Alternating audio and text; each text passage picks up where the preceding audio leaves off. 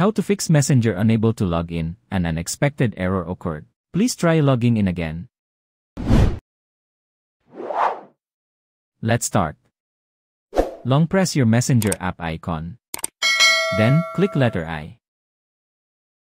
Next, scroll down and click Storage. Click the Clear Cache and Clear Data. Then close Messenger. Now, open your Messenger.